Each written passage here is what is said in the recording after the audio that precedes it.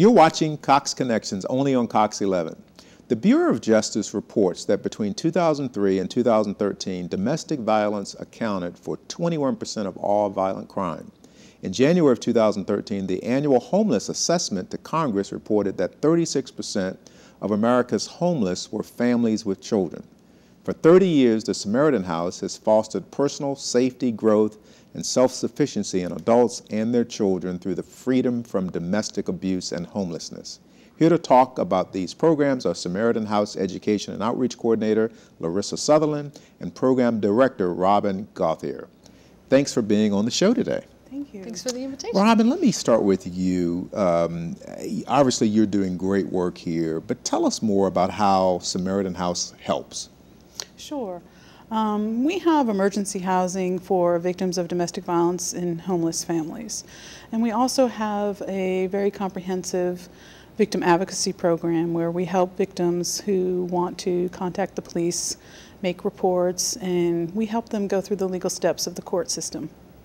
And you don't have to be a resident of one of our housing programs to receive these victim advocacy services, which is why we're telling the community about them. So anyone who is in need can call? Absolutely. We have a 24-hour hotline that's available, and that's how you get in touch with us and get in touch with our victim advocates. So why, I think it may be obvious, but why is this work that the Samaritan House is doing, why is this work so important? Yeah, there has to be a safe and confidential location for victims to contact and victims to go.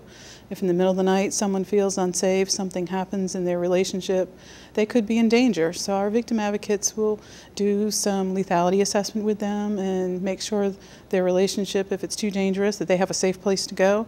And we'll continue to work with them for whatever their needs are. And you know, I guess most people will sit in the comfort of their homes and not realize that there are people in these situations. I mean, we're not talking about one or two people. You're housing on a given night. What are some of the numbers? We're housing 100 people a night in our program, and we're talking about 200 families a year. And 60% of these victims in homeless families are children. And so there needs to be a place for children to go to. And you mentioned the confidentiality and how important that is, obviously being in a safe environment, but the confidentiality as well. Yes, absolutely. You know, sometimes they don't want their perpetrators to know where they are, and they want a place to go where they can have some time to decide what to do, what next steps to take, and that's what we're here for. And I guess there's a prevention component as well, that you're trying to help prevent these kinds of things from happening in the first place. Is that also part of the work you're doing? Absolutely. Outreach and education is really important to prevent domestic violence from occurring. And you know, when we have young men or boys or young children in our program, we always talk about prevention and we talk about healthy relationships, so things like that won't happen in the future. Larissa, I understand you have a new PSA campaign, so how is that helping? We do have a new campaign. We're excited about it. It's called Faces, and it's a multimedia campaign. We have print ads and radio and television ads.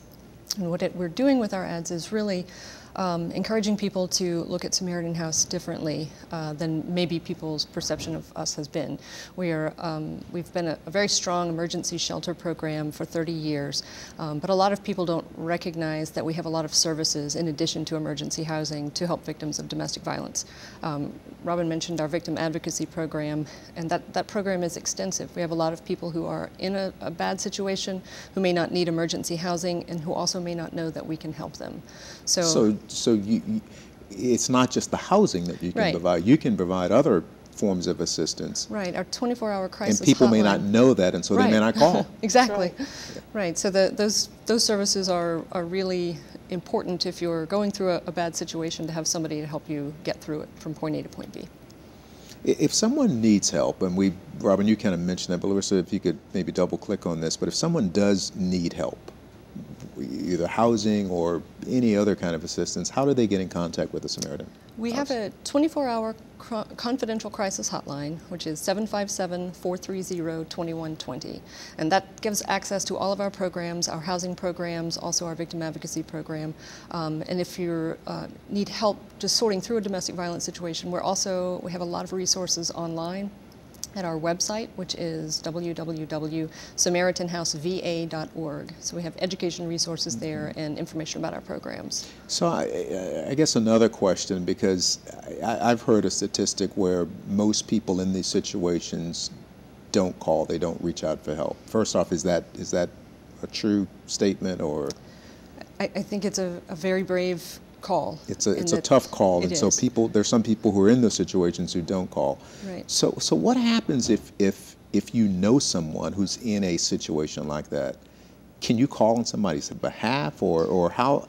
What do you do if you find those kind of situations? You know.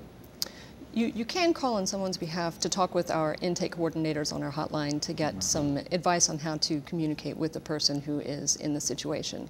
It's always best if the person in the situation can call us so that we can do direct safety planning and direct counsel if necessary, and give that person all of the options that they need. So, but it doesn't hurt for anyone to call our hotline if they're interested in information on how best to respond to a friend or family member. Right. Robin, let me go back to you, and we'll have, again, we'll show that those contact information, the hotline and the website for people to reach. But Robin, there are probably people also listening to this who may not be in this situation, but clearly want to do something to help. Absolutely. First off, what kind of help do you need, and then how could they go about helping? Yeah, well, two of the important things is, you know, we're a nonprofit like everyone else struggling for funds, and so if someone would like to donate financial assistance, they can go on our website, www.samaritanhouseva.org, and they can make a financial donation or have a fundraiser of some sort, get family and friends involved to help us.